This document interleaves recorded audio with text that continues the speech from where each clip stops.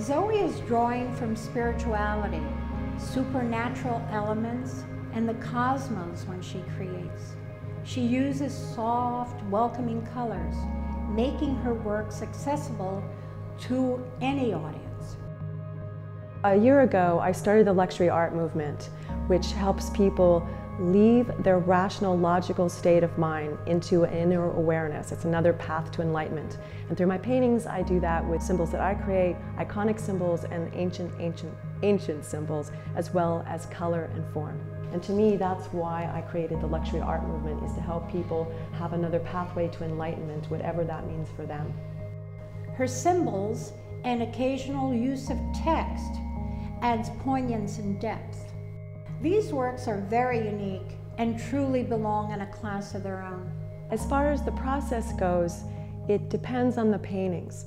I would say my muse, if you will, is an inner muse. So there are times I'll wake up in the middle of the night or early in the morning and I have a lot of inspiration, but it always comes from within. As far as the actual process of planning a painting, it just happens. It paints itself. The paintings tell me when they're done. They just tell me when they're done. The paintings will just make their way and journey to the right homes or collections.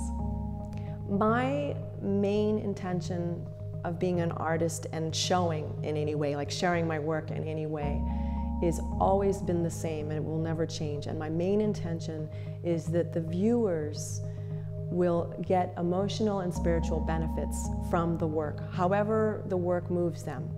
That's absolutely my motivation.